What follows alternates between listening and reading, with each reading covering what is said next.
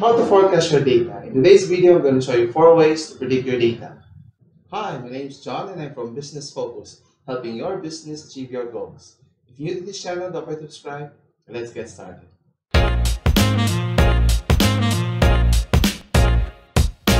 Here we have a sample dataset comprised of sales for the past 10 days.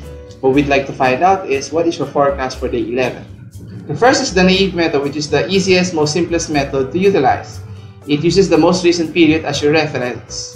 So in our case here, to forecast day 11, we use day 10 as our reference. Second is moving average, wherein we average at least 2 or more periods to determine our forecast. So it's important to set the interval first. So in our case, let's use 3 days as our reference. So to forecast day 11, we need at least 3 periods to average. So we simply type in the function formula average, and we average the most recent period, which is day 10, day 9, and day 8. And we get 29.99. Third is the exponential smoothing, wherein we forecast the period based on the forecast on the previous period, the actual of the previous period, and your constant. To do that, we need to use data analysis. So go to Data tab. Next is go to Data Analysis. For more information on how to enable data analysis, you can check out my other videos. Once done, go to Exponential Smoothing and select OK. The next will be as the input range. So input the sales column all the way to day 10. Select OK. Next is dumping factor, which is based on the constant. So let's assume the constant is 0.2. So our dumping factor will be 0.8. Then next is check the box for labels. And the output range is on the same page. And we'll do it on day 1 for exponential smoothing column. And we should get our forecast. Now, if you notice, the forecast we only got is up to day 10. So we'll be using the formula to determine day 11.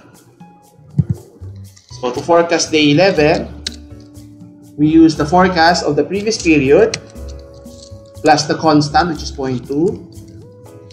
Open parenthesis, actual of the previous period minus the forecast of the previous period, close parenthesis, and we get 27.59.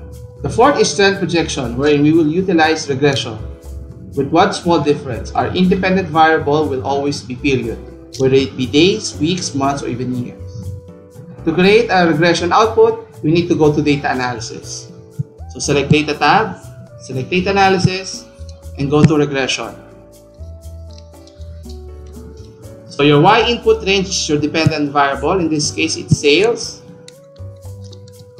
For your X input, which is your independent variable, in this case, it's days.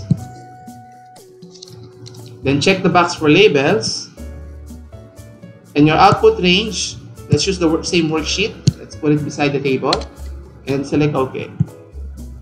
Now for our purposes here, we'll be only utilizing the coefficients for the y-intercept and for your slope variable. So let's substitute the variables. So the slope times the 11th day plus the y-intercept, and you get 32.5. Here we have a summary of our forecast using all 4 methods. And now you can clearly see all 4 methods yielded different outcomes. So the question you have to ask yourself, which one should you base your forecast? To determine that, you can check out my other videos, how to measure the accuracy of your forecast. You've now reached the end of the video. Don't forget to leave a comment down below and hit the like button. For more guides, tutorials, and tips, you can check out my other videos. Thanks for watching and see you in the next one.